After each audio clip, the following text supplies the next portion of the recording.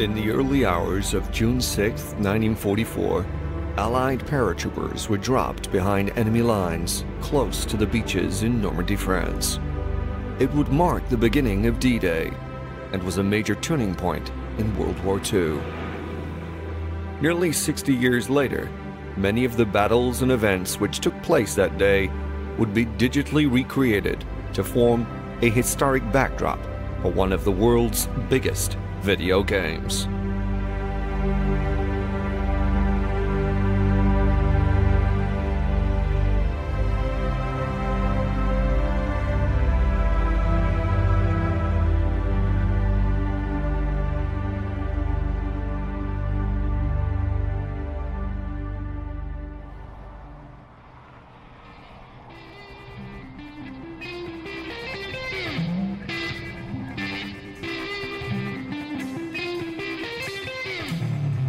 Tulsa is a very Midwestern city. It's about 500,000 people, very friendly atmosphere.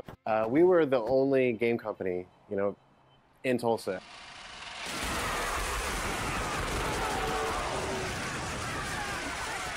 After we had started Infinity Ward, we had made a Medal of Honor Allied Assault, and we put, a little over 2 years into that, and we had to start over from scratch. Go!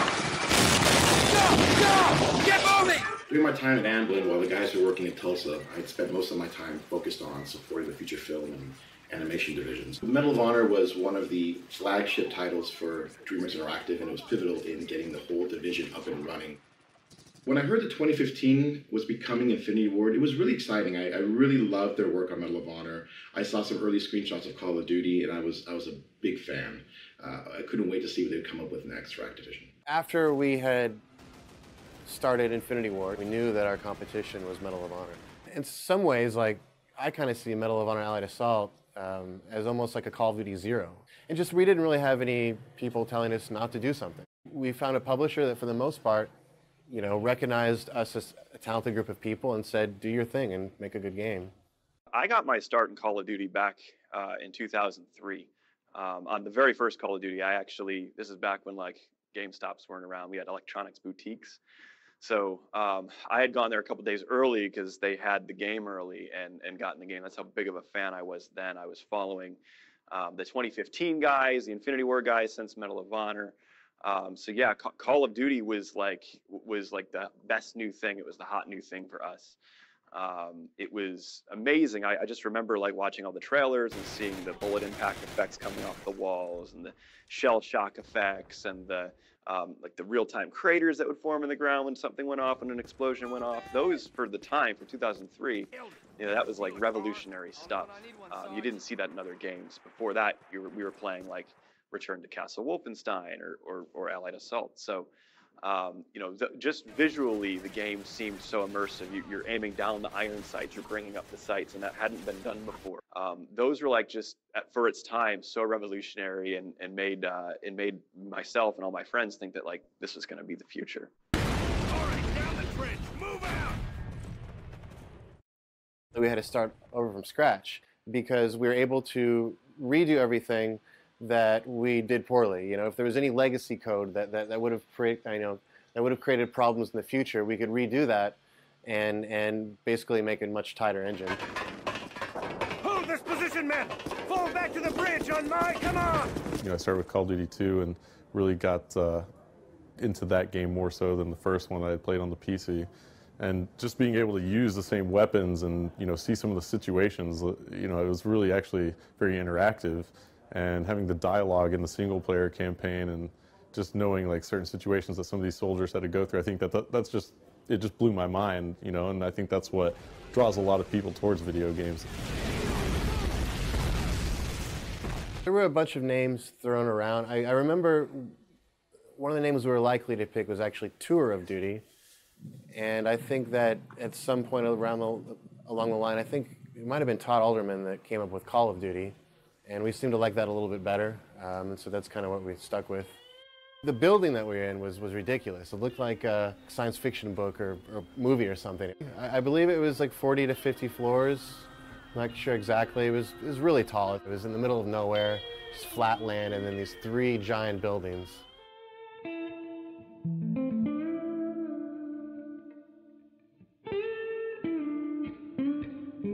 been making video games for a long time at Gearbox. One of the earliest original things that we created was the series called Brothers in Arms.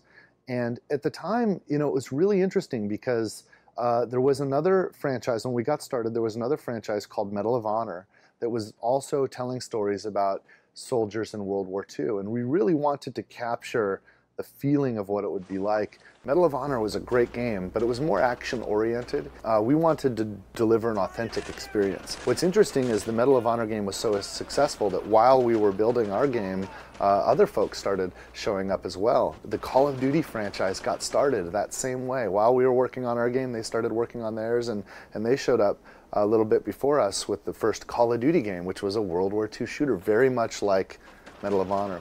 The Brothers in Arms game allowed for tactical gameplay in addition to action skill tests. First Call of Duty game was so great. I mean, I don't know if anybody thought about competition. I mean, we just loved what we were working on. You know, we just knew what we built there was just special. It stood out against other first-person shooter games, even, you know, in World War II genre. So everybody was just excited about what we're working on, and that's what we concentrated on. Land in the fields, and you were going, there was the cattle were there, and you were lying behind the cattle and using them as cover from incoming fire. And it was like there'd been shooters before, but they hadn't really tried to draw you into that universe. And I think the story element for Call of Duty at the time, especially World War II, a subject I was very interested in anyways. It hadn't been done before, and I think that's why it captured my heart. With the team in place and its first game in development, Infinity Ward decided to pack their bags and head west.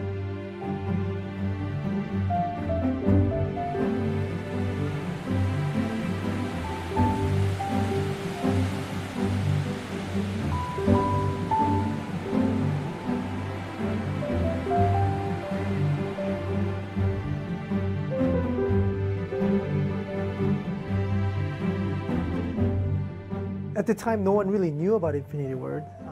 In fact, I didn't know about Infinity Ward. I was just doing research, and I found out there was a game developer not too far from where I live, and they are working on World War II game, which I'm a huge fan of. So I just went over and you know, just wanted to join the team, and that's how I got in there. And I had no idea about their history with previous titles and stuff like that. But when I joined the team, I remember it was about 20-some people. It was fairly small size, and the team was very unique. I have to say, I don't think you can replicate the original team that was there like anywhere else. There were a handful of our developers that were a little bit into World War II history, but I think as time went on, more and more guys were reading books and watching all the films and the documentaries. So even though it was a job, it kind of became a little bit of a hobby for a lot of guys. I'm not a big fan of the weapon at that time. I was just like a general artist. But since then, I fell in love with weapons, and I studied what is the World War II weapon, what is the modern weapon, how weapons working functionally. It helps a lot. I learned a lot at that time. As internet bandwidth improved, players began to form their own teams and compete in online gaming leagues. We were playing at the time with the competitive scene.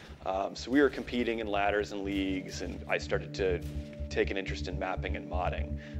Call of Duty United Offensive came out, the expansion pack to Call of Duty 1, and we were downloading the GTK Radiant, which was the map editor, and we were going in and just playing around, goofing off, and creating maps and having a good time. We were organizing and planning what kind of mod we wanted to make around United Offensive, so that way when COD 2 came out, we can get the tools and we can go to work. So we made a mod called Unbound Forces, and for us, we wanted to bring that into the modern day.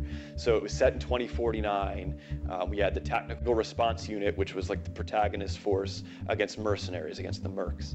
It was a really cool mod for its time. It had a lot of innovations that ultimately ended up being in Call of Duty. I'm not saying that there was influence there, but we were definitely going in the right direction.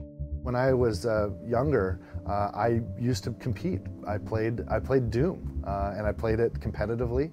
And I even played it professionally in a few instances where I played in tournaments and won money. And then by the time Quake had come out and taken over, I was in the industry as a developer.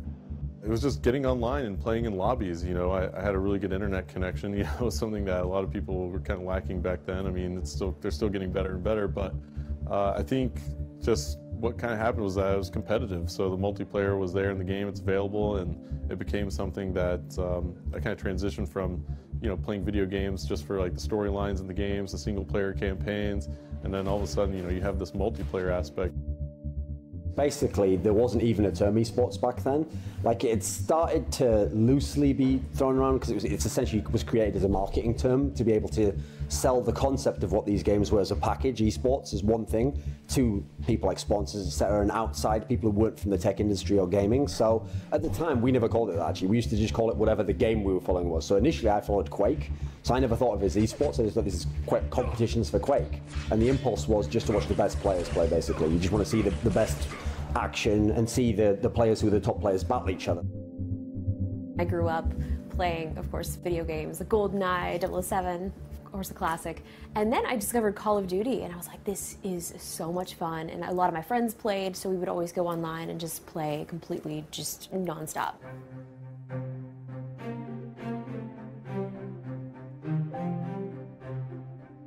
Infinity Ward had taken the World War II series to its limits, but there was still major ambition to move forward once again. After we finished Call of Duty 2, and it was a good success, but you know, by then we had actually worked on World War II games for longer than America was involved with World War II. So basically we were just really sick of World War II. And so we're like, hey, let's do a modern Call of Duty. And so we, I think Vince and Jason had a meeting with Activision and said, hey, we're really pumped about this idea. We can have helicopters, you know, AT-4s, all this cool technology. And we were like, yeah, they're gonna love this. They're like, nope, everyone wants World War II. Look at the charts, you know? Everyone's buying it, and we haven't really hit the World War II peak yet. So we made a prototype that was modern day without Activision knowing, and showed it to them. They loved it. They're like, all right, well, sold. So that's when we made Call of Duty 4 Modern Warfare.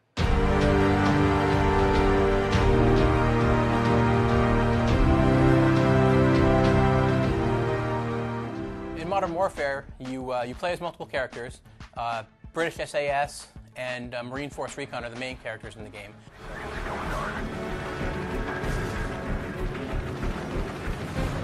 So this is actually the prototype that we made for Activision to show how cool Modern Warfare would be. It's the final version that shipped with the game. So in Modern Warfare, you're going to be going to the Middle East. You're going to be going to various regions of Russia. There's even a cargo ship on the high seas. It's really a huge variety of gameplay, a huge variety of location to keep the player enthralled in the game and kind of keep them guessing as to what's coming next. Jason West, Vince Zampella, Todd Alderman, those are like the original guys behind Call of Duty. I met them all before Call of Duty 4 came out. I'd gone out for that community press event. They had an agenda. They needed to sell in all these new ideas that were coming with Modern Warfare. On my command, you will fire on the targets! Target! So we knew early on that transitioning from World War II to Modern Warfare meant having much closer collaboration with the military. So in that regard, we set up a lot of field trips, try to get in really close with a lot of the guys that are out there doing their job at that moment.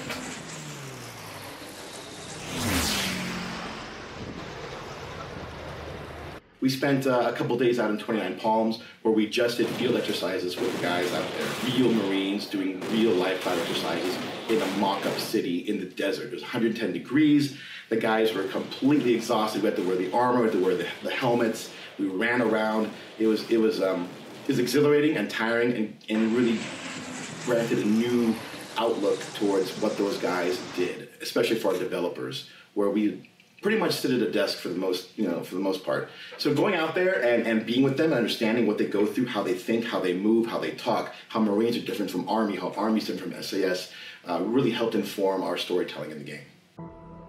Too much radiation. We'll have to go around. Follow me. and keep low. Careful. There's pockets of radiation all over this area. If you absorb too much, you're a dead man. That transition to Call of Duty 4 Modern Warfare really gave you this refreshing feeling, you know, as a Call of Duty fan, something that a lot of people were kind of on the fence about, I think, originally when Infinity Ward announced they were making a Modern Warfare game, and it's something that was a little bit outside of the box. But, you know, as it kind of came closer to launch date, they released a beta of the game, and I think that was really instrumental in when people got to play the multiplayer beta of Call of Duty 4 and talk about it with their friends. You know, I couldn't stop playing it, and it was just so refreshing to have the guns like the M4, the M16, you know, and you're learning about the guns. You have the 5.56 round that goes into it, so you're literally learning about some of the Modern Warfare aspects that actually work in the real world. I feel like it was kind of dumb luck by Infinity Ward, but those two guys that were a part of it, they made the game so competitive, and I don't even think they tried to do it. The game was just, it had the basic settings of it, just appealed to every player. Every game that everybody played in Call of Duty 4, everyone just had an amazing time. Like, even if you lost, you had fun, just because the game played so well. It was so smooth. You know, I think that was one of the first games to ever do 60 frames per second. Everything when you play it is smooth, and you don't get that with a lot of games on console. That's only something that you feel on PC, and that's why I think it's so successful. I mean, there's always games influencing your own games. Our leveling system was 60 levels, same as World of Warcraft. The pacing, the amount of time you had to play to level up was actually also very similar with WoW, because I think World of Warcraft kind of touched like a very mainstream base. So we looked at experience bars. We looked at ways of having a character stand out and have attributes and characteristics that were very personal to the player. And so all these things kind of just made sense to incorporate into a first-person shooter. The perks, the experience bar, ranking up, unlocking weapons. It just took gaming to another level. Map design was just, you know, very, very nice to play from a competitive aspect, and you just felt like you were in a lot of situations that were fair when you would face off in a 1v1 gunfight. So parts of the map, it's really important in level design for multiplayer games to make sure that one side of the map isn't more advantageous than the other, right? You always want to make sure there's some kind of level of balance in play, and I felt like that was a level design aspect of Call of Duty 4 that was just done. They did an amazing job with that. Au début, j'ai trouvé ça tellement différent, mais j'ai tellement aimé, donc j'ai commencé sur la bêta en plus. Pour moi, le jeu était futuriste, il était trop bien fait. C'était le jeu parfait, franchement, c'était le jeu parfait. Et je l'ai squatté comme KWC2.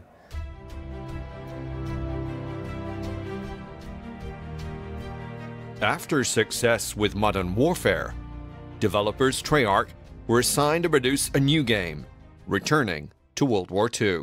I don't think anybody was certain that Modern Warfare was going to be as successful as it was, which is why Treyarch was starting on a World War II game a year before Modern Warfare came out. The team had actually switched away from the COD 3 engine and switched over to what the COD 4 engine was. It was also a follow-up to Modern Warfare, which was like, that was when the franchise entered like mega franchise status. It went from maybe 2 million units to 10 million. Find out if another unit came in ahead of us. Ambush! Boom! Boom!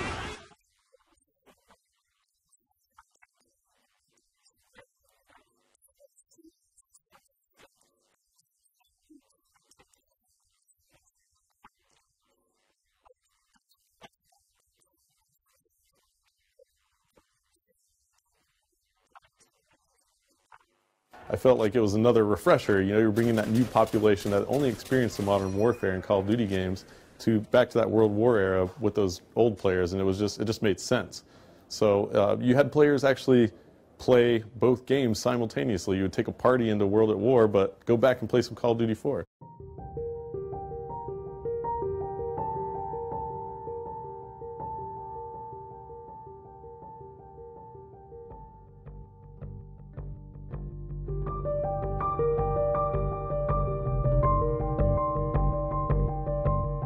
As Infinity Ward prepared to launch their highly anticipated Modern Warfare sequel, not everyone shared the fans' and developers' enthusiasm.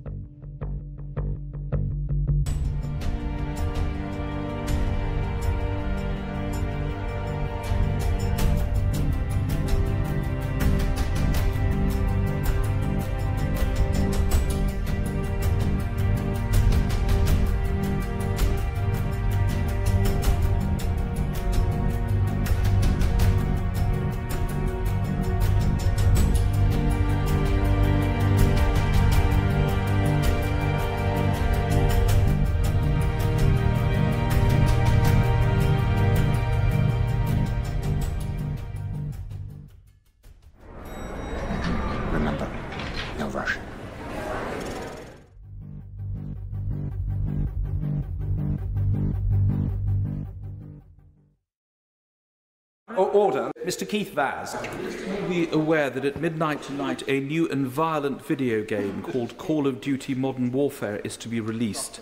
It contains such scenes of brutality that even the manufacturers have put in warnings within the game telling people how they can skip particular scenes. Given the recommendations of the Byron Review, specifically paragraphs 32 and 33, what steps is the government proposing to take in order to ensure that these violent games do not fall into the hands of children and young people? It's not about censorship, it's about protecting our children. The clearest recommendation of the Byron Review is that content suitable for adults should be labelled as such and sold as such, that it should be an offence to sell such content to children. That's the case under current law. It will be the case under the law when it changes in the Digital Economy Bill. This game, the game the Honourable Gentleman refers to, is a Certificate 18 game. It should not be sold to children. And the government's job is to make sure that adults clearly labelled can get what adults should be able to, and that children are not in danger of being subjected to adult content.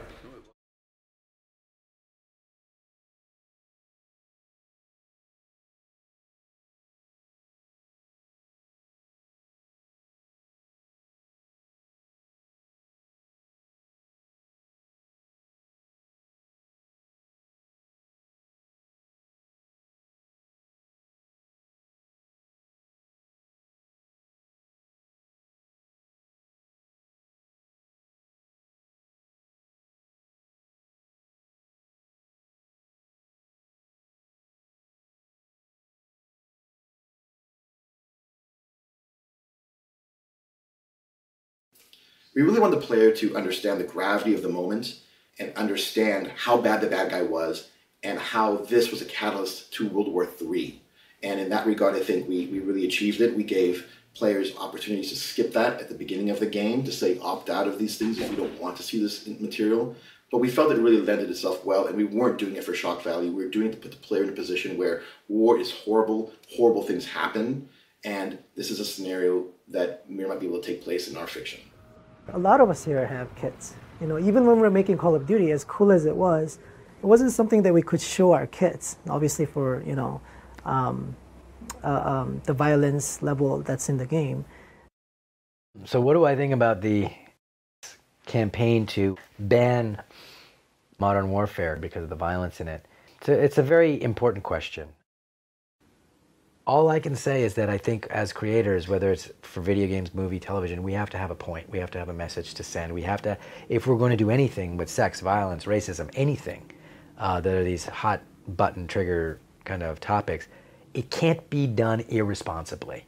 You have to take responsibility for what you're going to show to your viewers, because they're taking it as a story. They're taking it as something that they're participating in. And video games, it's important that our kids who are under a certain age don't get exposed to that.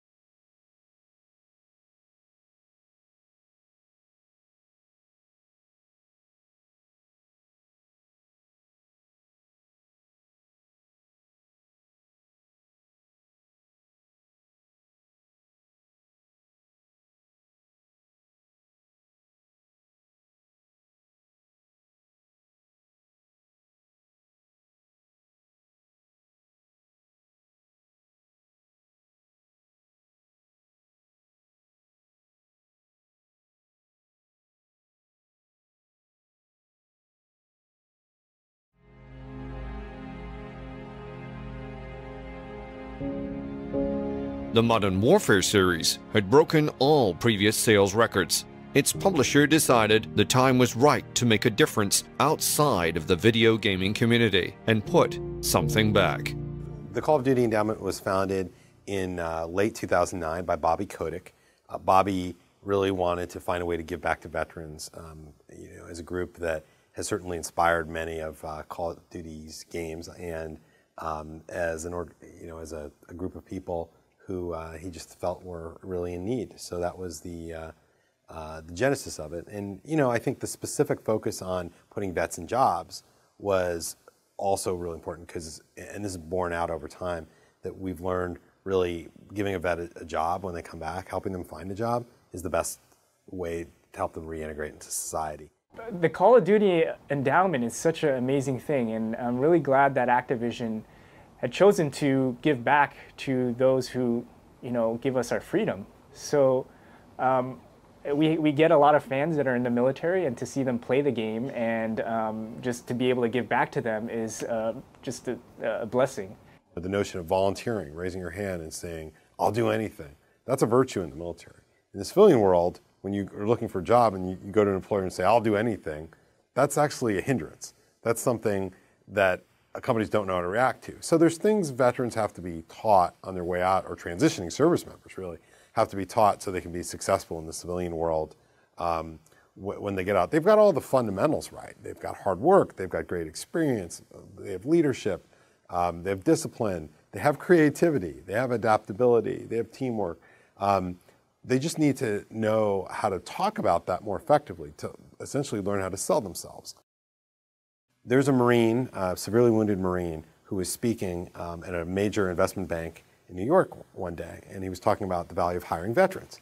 And a banker stood up and said, look, it's great what you're doing, I really applaud that, but I got to be honest with you, I'm worried if we hire a vet, is this veteran going to go postal on us? And New Yorkers being New Yorkers, they tend to speak their minds.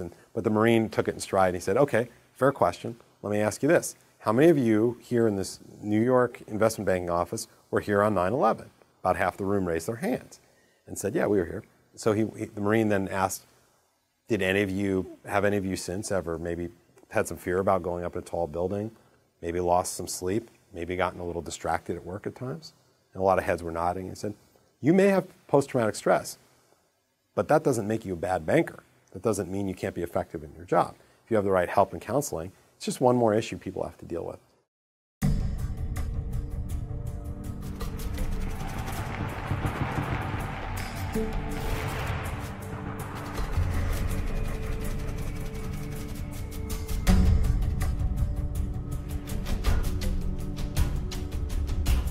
Treyarch were given the task to produce something in a dark and more sinister era.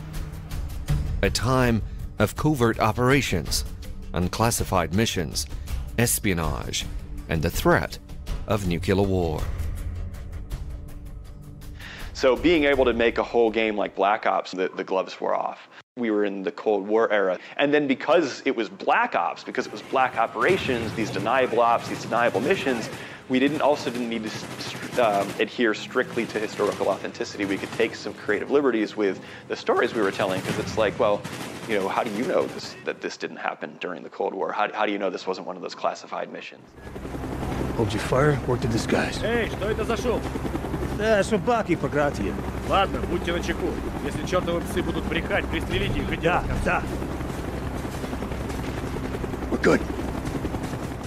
There were some other names. Call of Duty Cold War was an obvious one. Call of Duty Vietnam, back when it was much more Vietnam slanted of a game than bigger Black Ops. And we were able to work with Activision to focus test all these different names and see what resonated best with people. And Black Ops ultimately was far and away the right decision.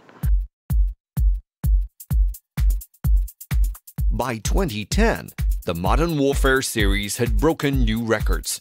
Highly acclaimed by critics and fans, Activision had made a blockbuster.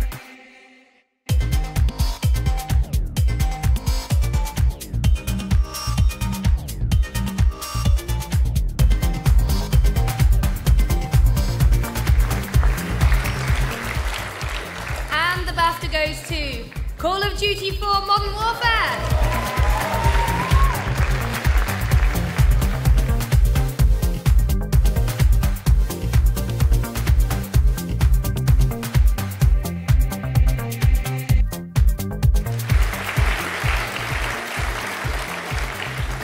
The BAFTA goes to Call of Duty 4 Modern Warfare.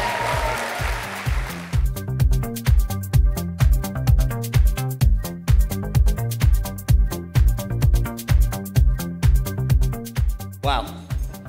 Well, on behalf of everybody at Infinity Ward back in Los Angeles, California, thank you for this award. It means a lot. Every one of us, we're just a team of just under 100 people, so we consider ourselves very small, and we're all personally invested in this game. So this means a lot, so thank you very much.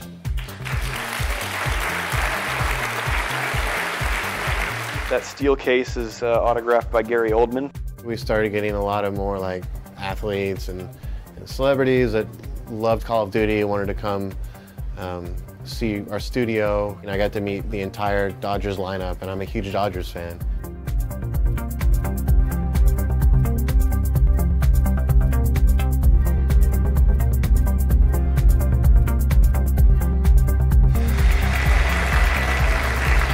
And the Game Award of 2008 goes to...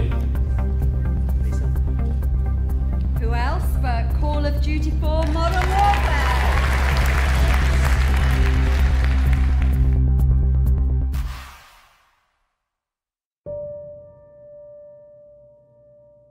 I think Vince and Jason went to the regular Monday meeting over at Activision in Santa Monica.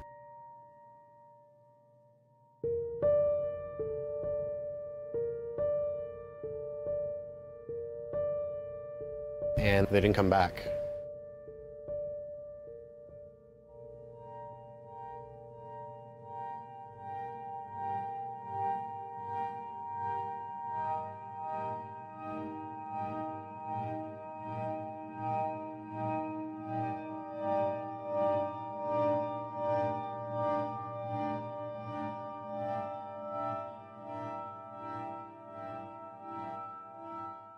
I was in London. I was on a press tour, and I just remember getting done with a series of interviews and just checking my email and, whoa, like, are you kidding me? Is this actually happening?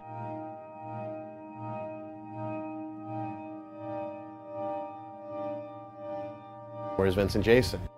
Vince Sampeller and Jason West were fired by Activision for insubordination and immediately left Infinity Ward. The next day, we had security people outside of our office, you know, wearing regular civilian clothes with just walkie-talkie. They would just watch us go into our office.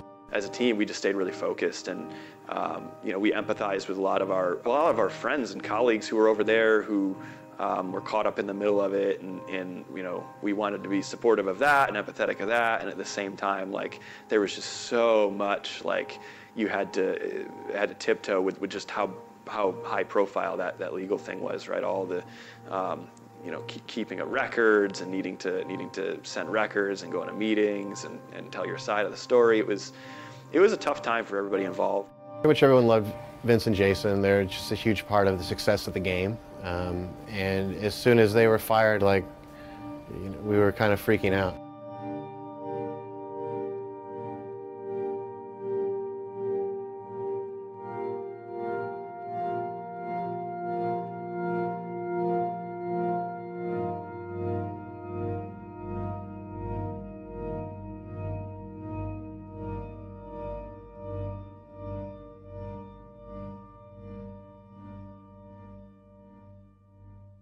Multi-billion-dollar lawsuits followed, and after 2 years the court battles were settled. Vince Sampeller and Jason West formed a new studio, Respawn Entertainment. Activision brought in new developers, Sledgehammer Games, to continue work alongside Treyarch and Infinity Ward on the Call of Duty series. The business and machinery side of our industry often would wish us to do what is reliable and what we've done before and just do it again and do it a little bit better next time. But a creative wants to take risks and try new things. And so we see it all over our industry where sometimes creative talent doesn't want to just keep making the same game that the business machine wants them to make. And sometimes there's a split. We saw with the creative people that created Infinity Ward at Activision left and started a new studio that made Titanfall. What a brilliant creative new angle. We saw that the folks that created Halo with Microsoft regained their independence and offered us Destiny.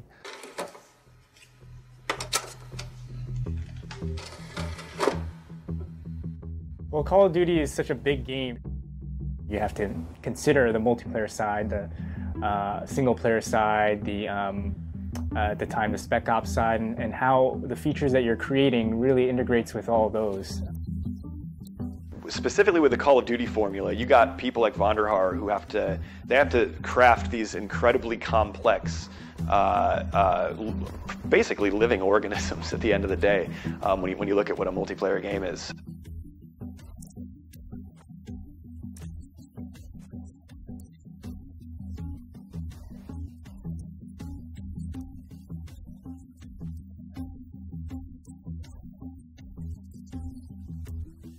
The goal of the game always in multiplayer was to keep the speed up, so there's always intense action and something new happening.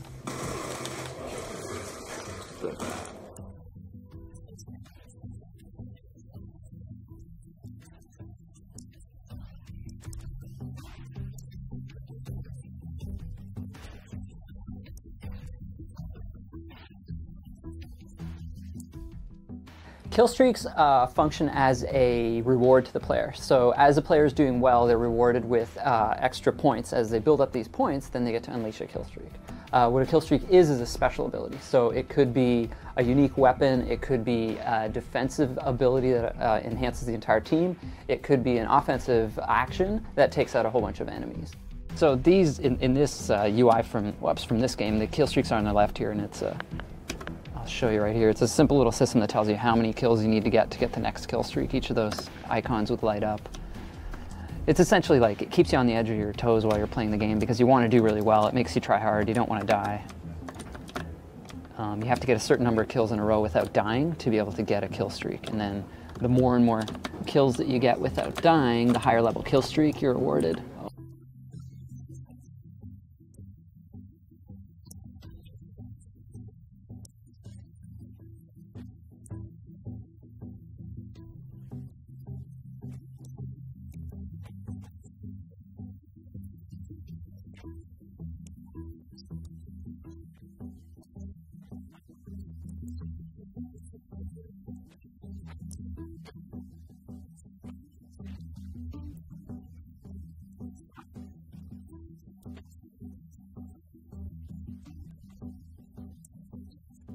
Good players tend to memorize which kill streaks they have and how many kills they've made, so that as they're playing in their mind, they have a count going of 1, 2, 3, I've got my UAV, 4, 5, I can put out my next one, things like that. So it really gets you, it puts the pressure on to not die.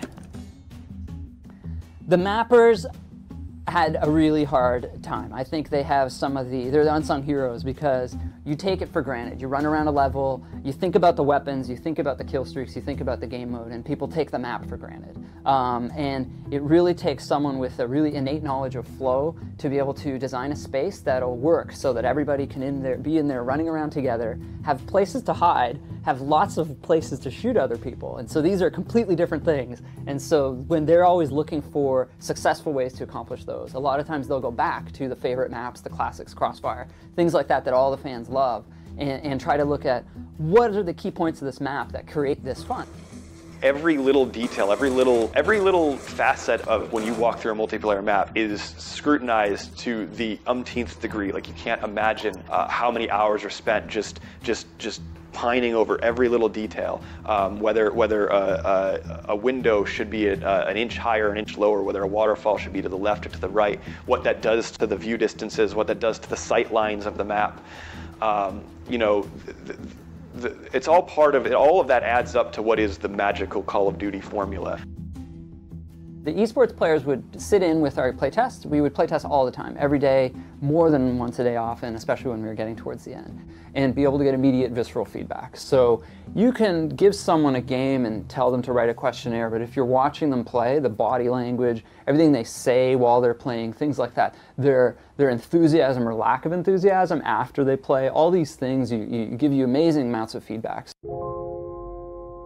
Fast action multiplayer mode requires full hand-to-eye physical ability, but not everybody has these gifts.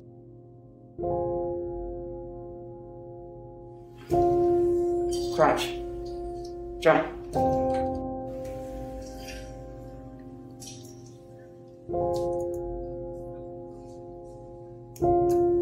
Hey.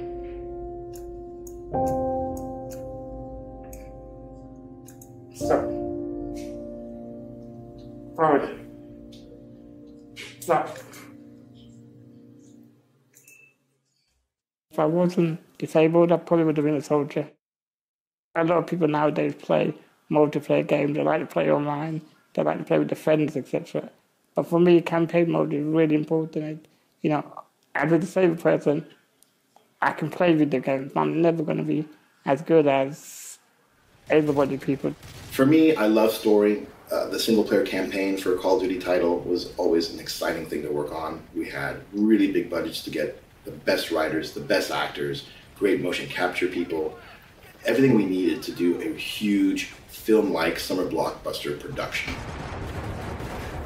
The campaign mode is something special because it has a great storyline to it.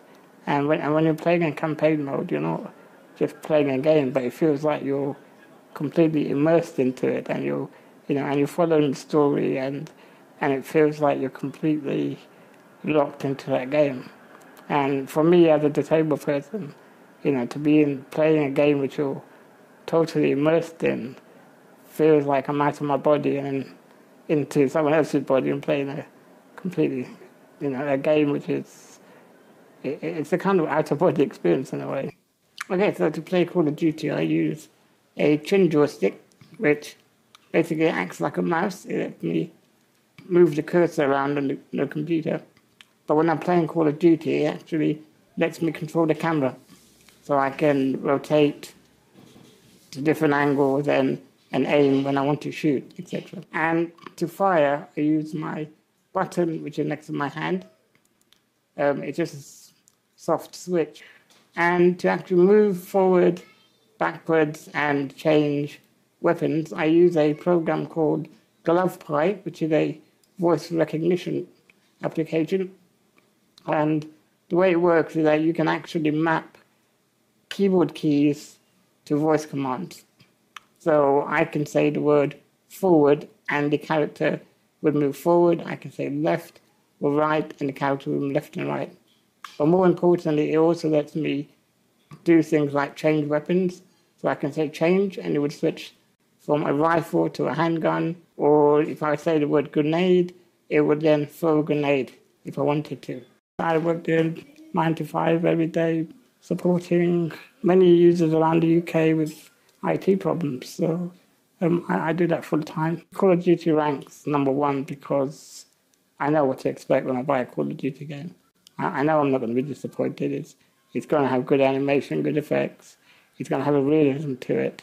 And the storyline is always going to be quite immersive. It's going to make you, follow the characters, and it's not going to disappoint. General, you're online with the President and National Security Council. Mr. President.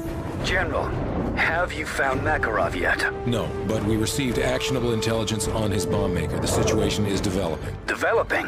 Do you have him or not? Getting into the story, getting into the characters, creating the settings of what really is going to be happening in this world and the story we're creating is always something that's always been really fun for me. Actors, interesting enough, most of them are really big fans of Call of Duty, so very little convincing about coming on board. It's pretty funny, actually, what they do when they're casting for video games. Video games, it's top secret. Everything's top secret. For instance, when I did Assassin's Creed or Call of Duty, I didn't know what game I was going in for. Call of Duty was called Eclipse. It wasn't called Call of Duty Black Ops 2. And the character I was going in for was not even called Rahman. It was like Hassan or something like that. And I got an audition piece. It was like 2 pages of sides of script. And I must have had maybe 4 lines and no clue what the scene was about, other than my character interacting with this other character and being a little bit of a badass, completely out of context of the story. So I did that. She gave me a little direction, the casting director, I think it was Ivy Eisenberg who did that. And I did it again. She said, great. Next thing you know, you get called up, hey, you got the job on Eclipse, and just so you know, it's actually Call of Duty Black Ops 2, but don't tell anybody. Every major movie star, all the big A-list stars, are telling their production companies, telling their managers, look for my video game. I want to find my video game. Either you create one for me if you're a big enough A-list star, or wait for the right game to come along and request that I be in it, because that's going to put me in a completely different world to a whole bunch of new people, and it's going to build my fan base and consequently augment my success and my reach and my marketability, and just give me more of what it is that makes a successful actor successful, which is clout, power. There are these different certification milestones that you go through with Microsoft and Sony, and you have to make sure that the game is all ready to be created on disk, but there's the actual physical part, sending it out to a factory so that that factory can make the millions of discs that are needed, which is, you know, a little bit different for a Call of Duty franchise than some other franchises. Once we hit the gold version, that means it's like a ready-to-ship version. We celebrate in-house. So I remember that we had a champagne party, and then we bring some guests and the musicians. It was fun for the gold version then. And then when you're launching, we celebrate at store in the local. So we went there at night when the release day. So many people lining up. We went there together. We have some event. We sign up the poster, give them the fan and stuff. We celebrate that way. All right, guys, you guys need to get on the sidewalk. So Call of Duty always brings a lot of audiences out of the woodwork and into these launches that we have at midnight, and we never really anticipate how much people are looking forward to our game. COD, COD, COD, COD, COD. We're just making a game. We all work at a desk, just doing our thing. So it's really kind of exciting and crazy to finally leave that bubble and see the real world and everything going on. For a lot of us, that week leading up to a launch meant going out on press junkets, talking to the press, going to different parts of the world and having launch parties there, and just getting everyone to understand the developers and meet the developers. For some guys, the coders, the designers, some of the unsung heroes that had to stay and burn the midnight oil, they were making last-minute fixes so that when the game launched, it was stable, it was solid, and it was fun. The reason why I queued up for 6 days and 5 nights outside Oxford Street is to be first to get Black Ops 2. I've been to previous midnight launches and I decided that I wanted to be first. I was currently at university. I kind of didn't tell my lecturer, but I kind of took a few days off. I bought roughly about 3 gallons of water with me. I had a really big red rucksack, and I carried one of those pop-up tents, which unfortunately wasn't waterproof. I found out one night the hard way. I had a sleeping bag, my sister's military sleeping bag, which should have kept me quite warm, which it did until it rained. The evenings, I must admit, were very cold, and most evenings I kind of drifted in and out of sleep. So I'd be awake for sort of 2 hours and I'd fall asleep again for another hour and a half, and then I'd watch a film in the middle of the night. And it was mostly just, I think sort of periods of awake time and sleep just kind of melded into each other, because I'd start sleeping during the day, you know, I'd be awake at night, and it was just kind of all patchy really. There was a lot of mixed reactions for when I was camping on the street. Like, I'd say half of the people were almost thinking of me like, oh, that's absolutely crazy, I don't know why you'd want to do that, you're taking time out of your own free thing to just sit here on the street. And I'd say the other half of people, they were thinking exactly the same thing, but they were saying, well done.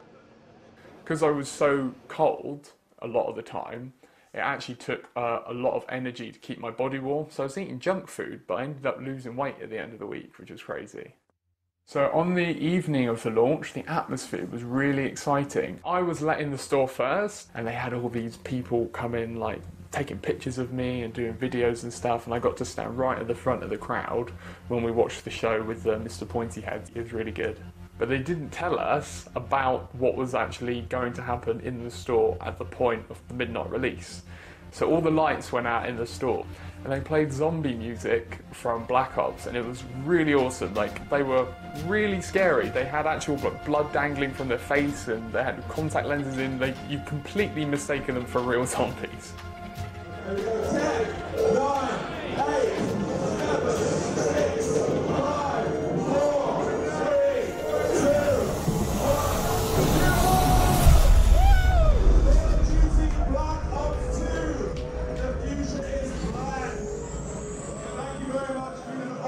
crowd.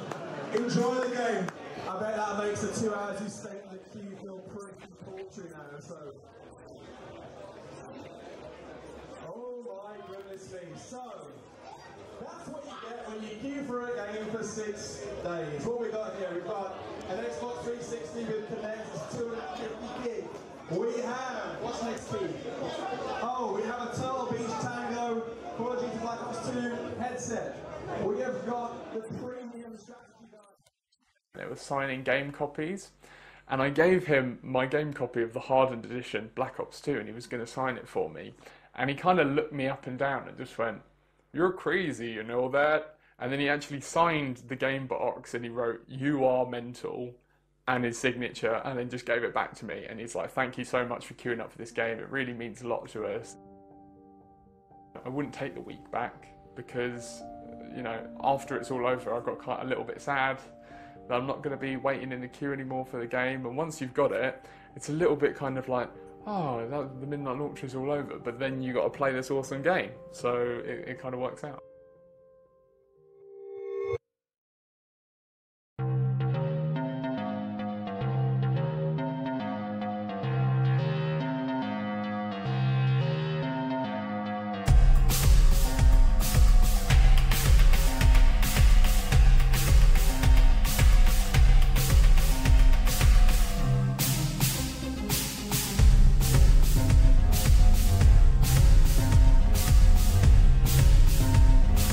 Call of Duty really started mostly online with Modern Warfare 1. Still probably the most popular game amongst the pro players. This was where Call of Duty esports really began. The way I got into it was just by playing a lot and getting better and just meeting the right people. If you want to be a recognized pro player and you want to be that guy that does it, you need to have 3 people on your team that you enjoy playing with. How these teams normally form is everyone thinks they're the best. When you get in a lobby and you finish in first place and you're beating up on some other guys who are a little bit less skilled, you get really confident. You start by just playing the game, having fun. And if you enjoy it, you play it more. And if you enjoy it even more, you play some more. And all of a sudden, you're playing with people who are also good. And then all of a sudden, you're in a better team, and you're in a better team, and you're a better team. It's no different from sport. We're not reinventing the wheel here. Simply, it's a case of where you put on a pair of football boots and go and kick a ball about. Now you'd pick up a gaming pad or a mouse or a keyboard and just play. You want to find that one partner that you want to work with. After that, you'll see a lot of 2 pairs join up to create a 4-man team. Or after just playing other opponents, you'll recognize the best player from an opposing team and try and bring them onto yours. Au début, je le pensais pas du tout, mais vraiment pas du tout. Je jouais vraiment pour le fun. Au fur et à mesure, c'est devenu plus sérieux. Mais au début, non, je le pensais pas. Et puis tout s'est enchaîné. Il y a eu aussi YouTube qui a pris une grosse ampleur, donc des sponsors qui sont arrivés, des teams qui après donnaient des salaires, etc., etc. Et puis là, je me suis dit, bon allez, j'arrête tout, je me lance essentiellement dans ça. Et vu que c'est ma passion, ben maintenant, je suis pas content d'en être là où j'en suis. When you get into a match when you're playing for a lot of money and you know there's a lot on the line, you can lose at any time. And that's the issue with Call of Duty. It's a day-to-day game. No matter how good of a team you are, there's always a possibility of losing because every team has a possibility of coming out and just shocking the world. No matter how heavily favored one team could be, another team could win. That's just how Call of Duty is, just because there's such low health and kills are so easy to get.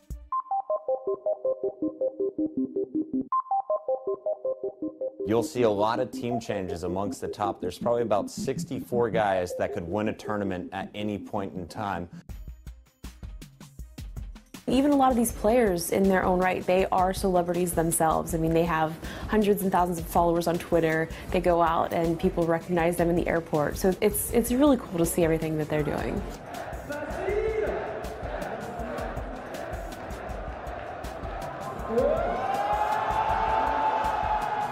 Ouais, je fais souvent des rencontres abonnés où je peux rencontrer mes fans. Et ils sont vraiment énormes, ils sont toujours là à nous pousser. Même dans la compétition, ils sont toujours derrière nous. Même là sur Twitter, ils étaient tous allez les gars, allez les gars. Il y a des rencontres abonnés où ils arrivent à 200, 300 personnes. C'est magnifique, il n'y a rien d'autre à dire. A lot of players will be amazing online, but when they come to a LAN and you know the atmosphere is here. They know they got to perform. There's thousands of people watching them. They kind of crumble.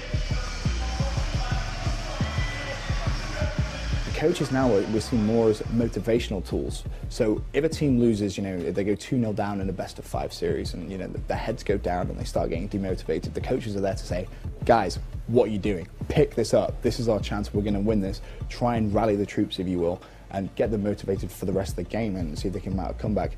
Very rare you'll see coaches actually, you know, give statistical data, you know, of different things in the game, where people are respawning, etc. The coach is a really important part of any team. If he sees a player that normally is going to be the lead slayer struggling, before the player even gets some doubt in his mind, the coach should be there and tell him, don't worry, you're going to get the next kill. Keep focused. He is the one that keeps everyone on the same page, keeps everyone on track, and really, if he's doing his job right, the team is going to stay pumped up, they're going to stay happy, they're going to keep communicating regardless if they're winning or losing in every single game.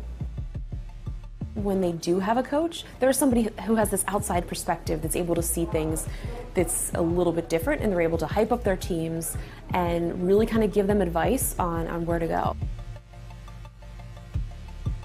Oliver Sellers is a Call of Duty team coach with mainstream sporting family connections. In the 1980s, his grandfather Ron Atkinson was first team manager of English soccer giants Manchester United.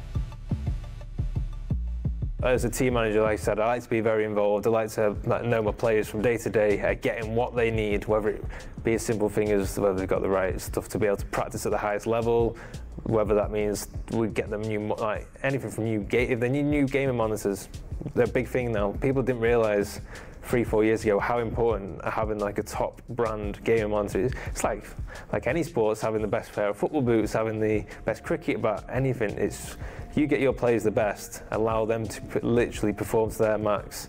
There's no saying what they can do. My granddad, he is a big part of my life. I would love to get him to an event one day. I think he'd really be able to see the comparisons between a major sport and esports. As much as they're physically playing on a field, we're playing on a computer screen. Like from having commentators, he's been a commentator, he'd be able to understand like what they do for a game, what a manager's doing for a game, between games, talking to his team. Like at half time, he gets them in the dressing room, you can turn the team around. It would just be great to see him getting in the environment and see what it is.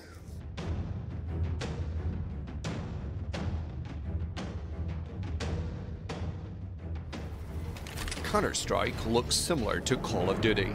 It remains one of the biggest titles in professional esports.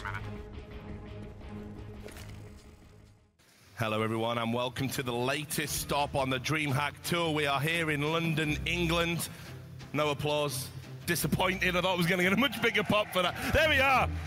I think the people who put in place the mechanisms that have made it big now couldn't have had a clue how successful they would be. What basically happened was, for the first sort of year, maybe just over, maybe a year and 2 months or something, Counter-Strike Global Offensive was not a big game. It wouldn't even have been in most people's top 3 in terms of the biggest esports games, the most important ones with good prize money, a big circuit, and so player salaries were very low.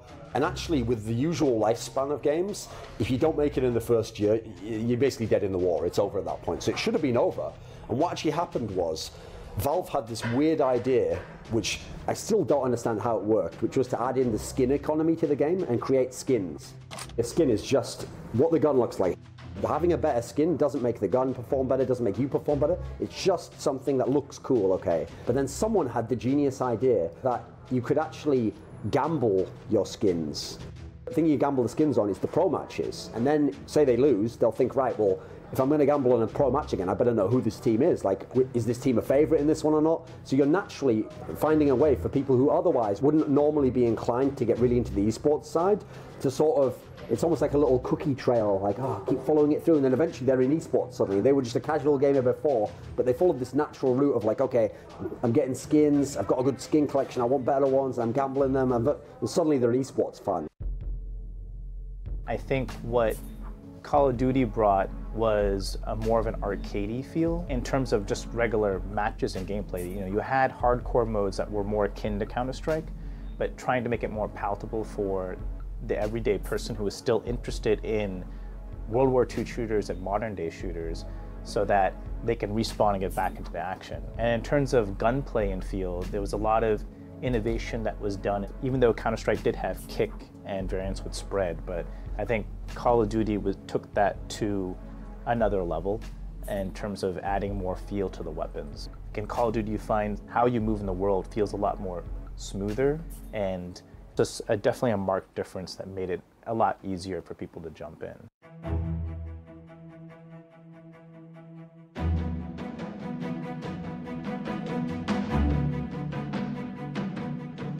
Who's going to win Call of Duty, guys? Optic. It's going to be him. I reckon Optic. I reckon Optic. Yeah. Who's going to win? Optic. How can you boil down the essence of why people want to watch an esports game? And I actually think what it comes down to is, most of the time, it's just like watching any sport. You know, it's just a normal thing, and you have a little bit of vested interest, and you're like, okay, I hope that player plays well. But because they're the best players, every now and then, they will pull off a move that's so perfect and so superlative in its quality that you almost couldn't even visualize it was possible. But when it's happening, you just know it's brilliant.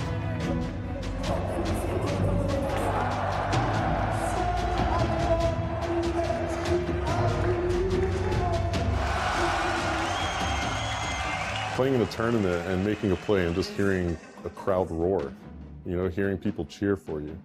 I mean, that's a feeling that you just can't beat, you know, and it really gives you the sense of worth. When the big plays happen, when a player goes off and does something crazy, you can then look down at the booths and see that player's reaction live as it happens. You can see how intense they all are, but most of the focus is going to be around sort of just listening to the commentators, sort of hearing what's going to be going on and really getting involved in the experience. And you've got massive speakers, so you feel like you're in the game yourself, and it's just a really awesome experience. For me, it's all about telling a narrative, and I can go from blistering play-by-play and just going for it and explaining the hype in a moment to I'm checking engagements, I'm talking about a narrative. If it's slowed down or there's nothing going on, I need to explain, well, this is a very good spawn rotation, or you did really well staying alive here.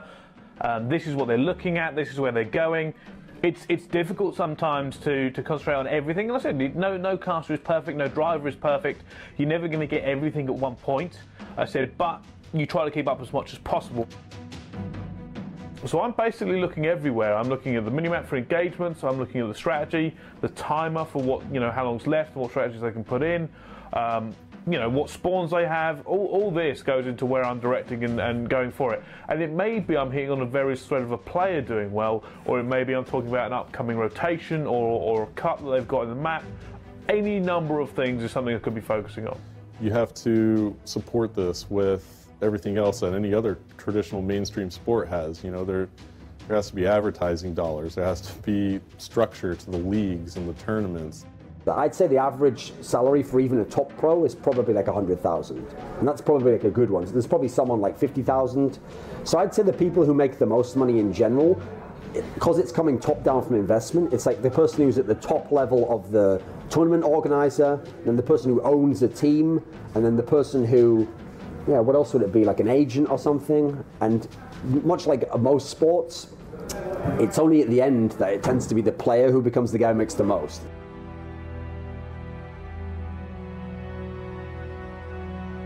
In 2013, as esports continued to grow, Activision confirmed its own global tournament, the COD Championships. Call of Duty esports had now officially begun. There was the Call of Duty Championships, the $1 million tournament put on by Activision and Treyarch out in Hollywood. Impact were able to take the tournament and bank $400,000. So they won 3 out of their first 3 major tournaments as a squad together. $550,000 in the space of, I think it was a month and a half. That's just crazy. And the only reason they did that was because they put so much time into the game. Team Impact were crowned kings of the world and looked unstoppable.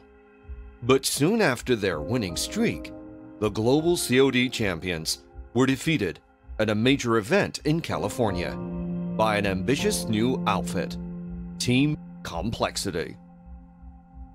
2 weeks later, on a hot summer's day in London, Impact would go head-to-head with Complexity once again. Let's go! What the hell are you doing?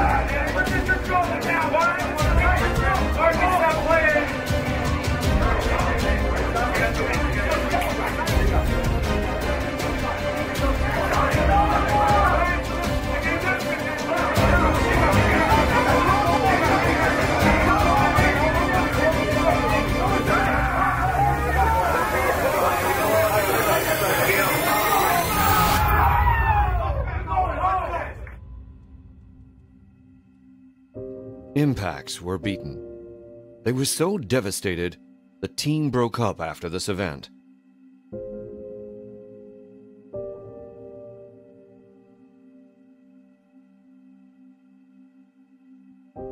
The professional COD scene was now set for a new dynasty. Complexity were about to achieve a winning streak so great, they would write themselves into esports history. Complexity!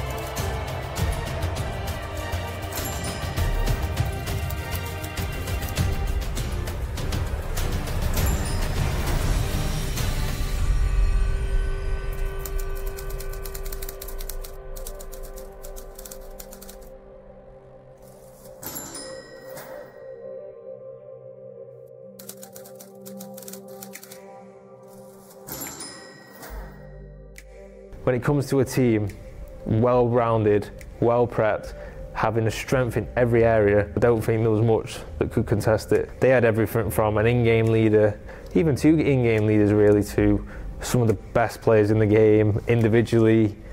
It was just, they were frightening how good they were. They were great in every regard. They were very, very skilled. They were highly motivated. They had the mental game better than almost anybody. It doesn't matter how many maps you took off them. Always predicted them come back, and they just outsmarted everybody. It was the perfect storm. We played against them probably about 4 or 5 times. Every time we lost, they always won, regardless if it was close. They'd still end up winning in the end. They'd pull through somehow. It was very difficult playing against them. Probably the hardest team I've ever had to play against. Matt Morello, in-game, he was the hype man. He would build them up. He would make their confidence so high. I said the mental game was just phenomenal. And playing against that and having Matt standing over them, if you were, face to face, it's something that you, as a player, was difficult because you've got this guy who's not even playing, who's just telling you you're awful, and this guy is amazing.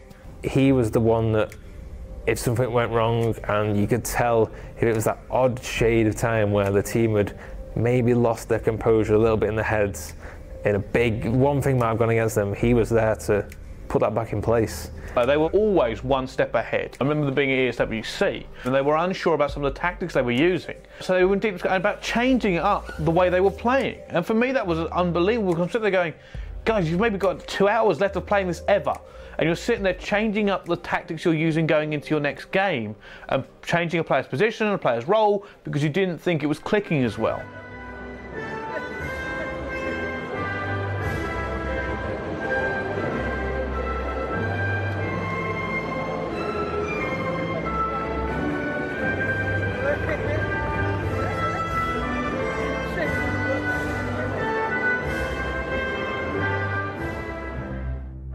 Professional esports performed at the very highest level is monopolized by male players and teams. For women, the scene is very different. Most of the guys are afraid to be beaten by a girl because it seems like it's like an unwritten rule that guys should be good at gaming or Counter-Strike or anything. But when a girl comes and do it better than you, it's hard to make a living out of it for the girls because there's not enough support. So we can't spend as much time on gaming as the guys in competitive terms anyway. Riot Gaming are an all-female Call of Duty team from the UK who've had to face a series of commercial and gender issues. We don't not want a team with boys, it's more of boys don't really want a team with girls. It is a male-dominated game. and I've noticed that through the years it started to show and be brought into like companies not wanting to sponsor certain female teams. We had a big named sponsor not wanting to sponsor us just because of the whole girl thing and how it's now portrayed online. But our stats and our marketing was far better than some of the other teams that they sponsored, so that was kind of a bit of a blowback. If you're getting abuse from a male as a female, it's normally get back in the kitchen type sort of stuff, you know, and yeah, it can get bad. It escalates, but you just ignore it. It just sort of gets to a point where you want to just prove them all wrong, just show them that we can exceed their expectations and rise above everything that they're saying. After hearing it a few times, you learn to move past it and to just carry on with life, pretty much. Just let them do what they want, because it's not really doing anything to you. For women entering a male-dominated sort of area, people are very judgmental. Other females, maybe their peers that don't play games, might judge them on that, may sort of lend to them for that, and also you've got it doesn't help that the males are also giving them a lot of flack. More girls are coming out to play, and there are actually decent females out there that are playing this game too, so it's not as bad as it once was, but it's still there and it still needs to be addressed, I guess. The console generation is always going to be a young generation, a bit more immature, and you do see it rub off on social media. There's no reason they can't play in these tournaments with men. There's no reason we can't have mixed teams of men and like girls. I've seen it happen in Counter-Strike before, and other COD 4, PC. There's no reason they can't be in this industry.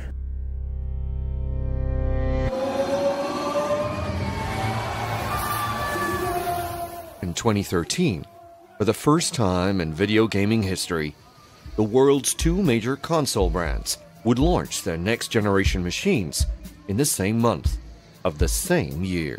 After Modern Warfare 3, you know, we were looking for where did we want to take the Call of Duty franchise? And there were a lot of different ideas, you know, all over the place, like any game company. People also started to look at, you know, what did Modern Warfare bring to the franchise, and who were the iconic characters, and who were characters that weren't explored, and what does that mean? And that inevitably, I think, led the people who are core to coming up with the story to look at, hey, Ghost is a very iconic and interesting character. What is the story of this character? What could be the story of characters who had this kind of iconic imagery? And let's build something out of that. So that's kind of the roots and seeds of Ghost came from. We were always a very efficient team. You know, I think COD 4 was made with like 60-something people. And when I left right at the end of Ghost, we had 300 people. Of course, we had good relationships with both Sony and Microsoft. With any next generation, it's always about, hey, you know, we have bigger budgets for memory, bigger budgets for effects, bigger budgets for poly counts. There was a lot of extra work, you know, with the next-gen consoles, just more high-resolution models, textures. So the end effect is you have to hire more artists. The biggest challenge actually was not so much the next gen, it was being able to support next gen and current gen at the exact same time. So that's where, you know, the challenge is, because you want to develop a game that looks amazing on the next gen platform, but then also runs on the current gen. Can we construct this in such a way that it works for both? Or do we just have two sets of models, right? One for current gen, one for next gen. So that's kind of where a lot of the wrangling came into, and trying to make, hey, we made this one game, it looks amazing on, you know, next gen. Now let's make sure that everything works on previous gen. In Los Angeles, 4 years after departing Infinity Ward, Vince Zampeller and his Respawn team made their comeback. Prep for launch. Call it when ready.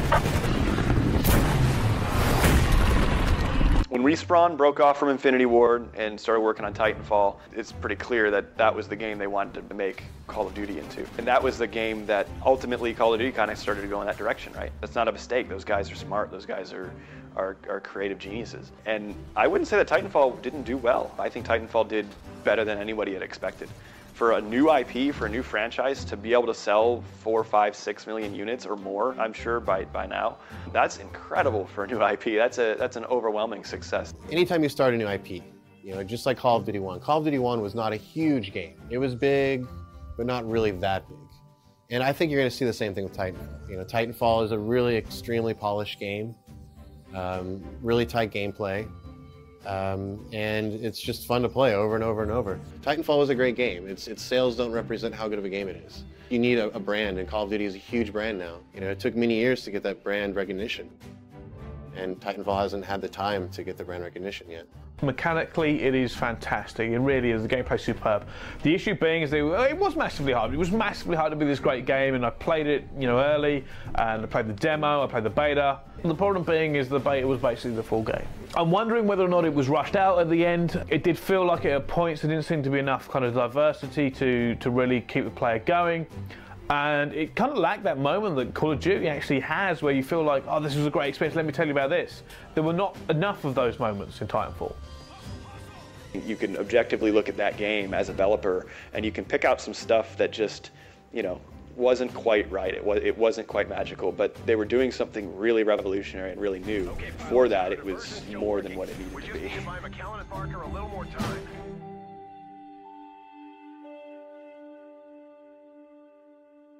Hollywood screenwriter William Goldman once described the non-existent formula in making a successful movie as nobody knows nothing.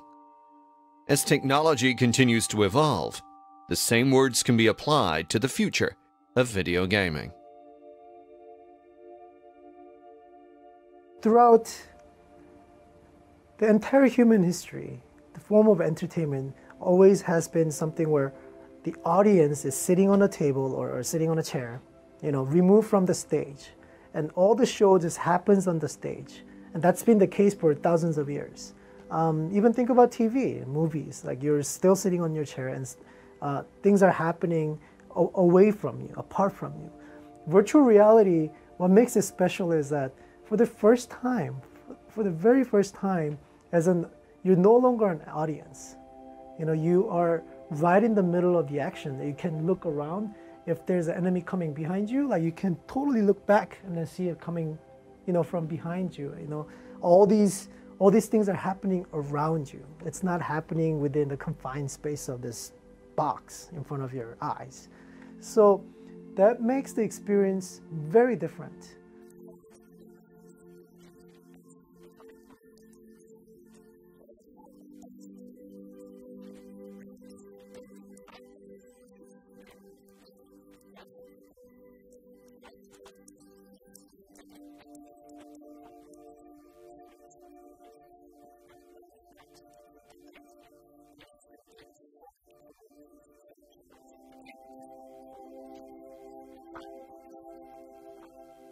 I think it's going to go back to World War II eventually. I think, you know, as a publisher, there's only so far you can go pushing stuff, and they've done a lot of current, and then they're pushing into sort of near future weaponry, so I think it'll go back. How many more maps they can make, I don't know. There's a lot of, every time I see a DLC pack, there's always like an old fan favourite that's thrown in. So like we had Skyrise, which is a remake of High Rise for Advanced Warfare, so I think they'll do a bit of that.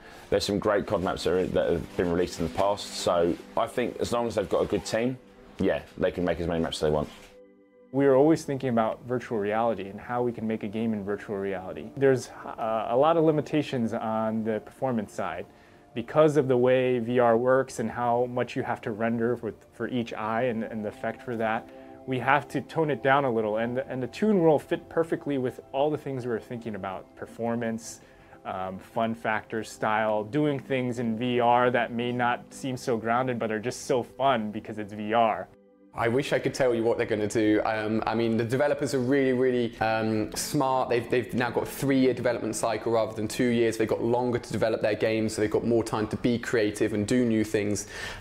So I don't know, maybe they will move towards a VR experience where you're literally playing Call of Duty and it's as if you're in the battlefield. For me, it would be much better if video game developers would be more aware about the needs of disabled people. And rather than making games where they have disabled people in them, I would prefer it, and many disabled people would prefer it, that they would make games that disabled people could play.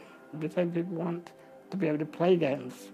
They don't want to be in the games, you know, so that would make a huge difference if programmers and developers would take that into consideration when developing games for everyone.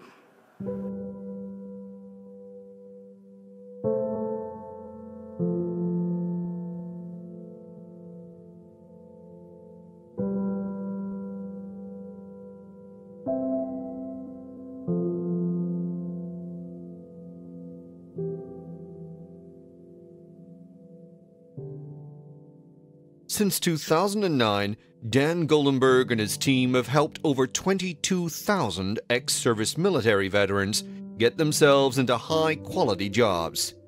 The work is ongoing. Call of Duty's future prospects remain infinite, and the official World League has created a permanent home for its elite esports teams.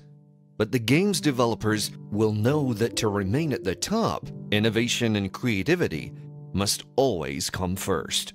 So too must reaching out to a highly loyal and passionate community of fans.